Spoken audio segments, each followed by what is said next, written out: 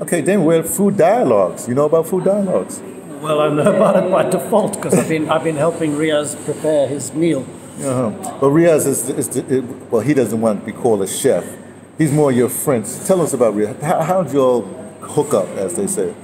Oh, that's a very long and complicated story. Riyaz and I met when I went to India for the first time, which was in 1999, I think. Okay. And India was a big part of my life for quite a long time. I went there for 6 months at a time to work on my writing. It was a good place to work in for me. And we became close friends. And he invited me to his home in Kashmir, and I visited there a couple of times for quite long periods.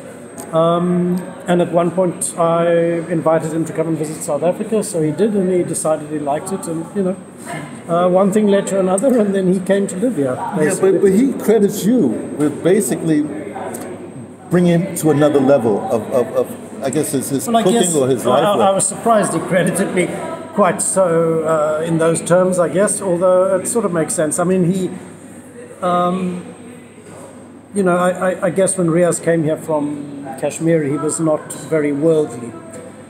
Kashmir is quite cut off in many ways because it's under military occupation. So he kind of had to perceive the Western world, South Africa in particular, through me, I guess. So I guess I was a mentoring sort of force. Anyways, he and I, for a short time, owned a restaurant together in Cape Town. Yeah. What was the restaurant? Where was the restaurant? It was in Long Street, Masala Dosa. It was called. I know that. I know. I used to go there. Oh, you did? Yeah, when it first opened up. Well, the guy who originally owned it was a friend of mine, and an Israeli guy called Amit. I was actually traveling with him in India when he first got the idea for the restaurant. Anyway, he opened the restaurant. Riyaz worked there for a long period of time, and after about 10 years, Amit decided he wanted to sell it, and we took it over, and we ran it, I think, quite well. Certainly, yeah, it's not a line of work I would recommend to anyone. But you're not a restaurant person. No, I'm not a restaurant person at all, and I discovered that very quickly. But Riyaz is very much a restaurant person, and he did the day-to-day running. But anyway, COVID closed us down, and that was the end of that story. Yeah. But your profession, your passion is as a novelist. Yeah. People's got to ask, what is the connection? Come on now, this got to be. Friendship is one thing, but helping a rep. I don't know. Did you get some material out of some? Well, I wonder about that. There's a whole spate of movies. It's almost a genre on its own. Restaurant movies. I haven't noticed something similar with novels, like restaurant novels. But those movies are often entertaining or tense or whatever. But for me, they're kind of like horror films because I know what it feels like to run a restaurant and how much anxiety and tension plays out backstage, in the kitchen. Yeah. So anything that centers on that, I relate to instantly, not in a comfortable way. Well, I have to ask you this question. It's an obvious question. I hate to ask obvious questions, but if you're writing and he's restauranting or he's being an incredible chef, where's your book? Where's the recipe book? Come on now. And I know he doesn't like recipes. He doesn't do recipes. I understand what he was saying, but. Maybe. I mean, recipes. I'm a terrible cook, by the way. Well, that's a little unfair. I'm not a natural cook. I need a recipe. I plod through it step by step, and I dutifully kind of serve something up. I can't look at ingredients and create something, which is what a real cook or chef does, and he can.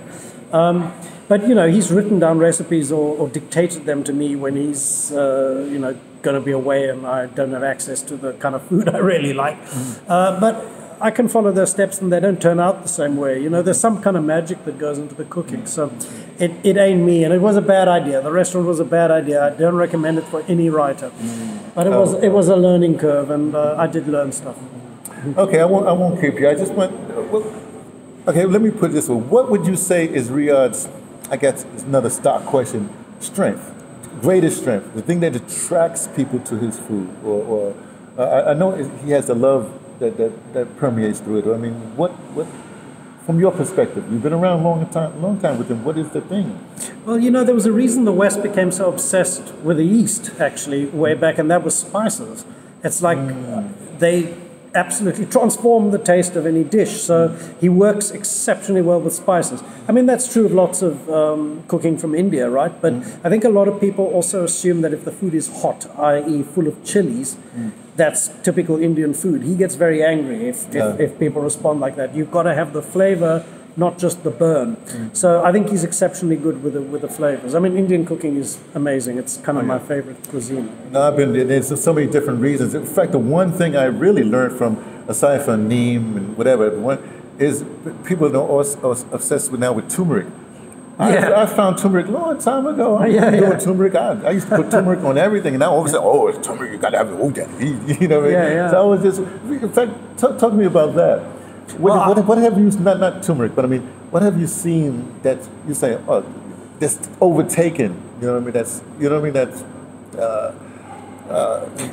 mean? Like you said, it used to be like, oh, it's hot, it must be Indian food. What is the thing now? Is it still the same? I'm not quite sure exactly what you're asking me, like what specifically about Indian food it is? No, modern Indian food. No, it's now the turmeric is out there. I guess whatever's going to be next. I mean, is there another? Well, I don't know. You know, a lot of food goes fusion, especially in the age of globalization. So, you know, Riyaz is quite resistant to the fusion thing. I mean, he's done a bit of it this evening, I think quite successfully, but basically He's absolutely able to take a Western recipe and put an Indian spin on it, so it looks familiar and tastes unfamiliar in really kind of exciting ways. But you know, the traditional Indian cooking is still what I most fantasize about when I'm far from India, which I have been for quite a long time. Well, I'm trying to get back next year because it's been 20 years since I actually went to India first. You know what I mean? So, You've been multiple times? Yeah, I've been multiple times. Right. We probably passed each other somewhere. Maybe. Somewhere there, yeah. Because it's like just over 20 years since I first started going. The atmosphere in India is a little different now. The current regime is not... Everything that India kind of excited me, the ways in which India excited me when I originally went there, it's kind of, you know, its broad vision, its inclusiveness, its ability to, you know, stack up different cultures right next to each other in a daily cheek by jowl kind of way. It's become a lot more intolerant and the vision's a lot narrower. But, you know, these times come to pass. Okay, well, I want to end on a bummer note, as we used to say. No. But then when I say, I just want to, well, thank you for, you're not going to take the credit, but thank you for bringing Riyaz to us. Oh. Yeah, don't try to be all humble, but I'm just trying. He said it. I'm just repeating what he said. All right. Yeah, I've never regretted that. He's really kind of made his way in the world here, and he's discovered really what his passion is, which is, you know, cooking. That wasn't the case when I first encountered him. You know, it's a kind of journey for everyone to discover what it is they do best and what it is they love doing. But it's very, very clear for him. Not always clear for everyone, but I guess that's a gift he can really be proud of. Well, all the best here. Wait a second. I got to ask you another stock question. What literary work are you working on now? Oh man, I'm supposed to be doing a book of short stories, but it's like so many deadlines have passed that I'm kind of amused at the way they come up and pass. So by the end of this year or the middle of next year, hopefully I'll have a book of short stories. But okay, so what's your whole name? What name should we be looking for? Where are we looking you up at? How do we? I'm Damon Galgut. That's an unusual name. It comes from Eastern Europe originally.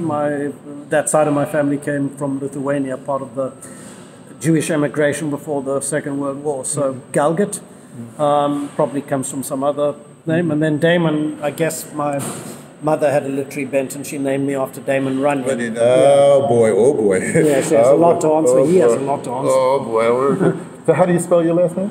Galgut, Galgut. Okay, that's easy. It's like it sounds. Thank you so very much. I appreciate it. Great to chat.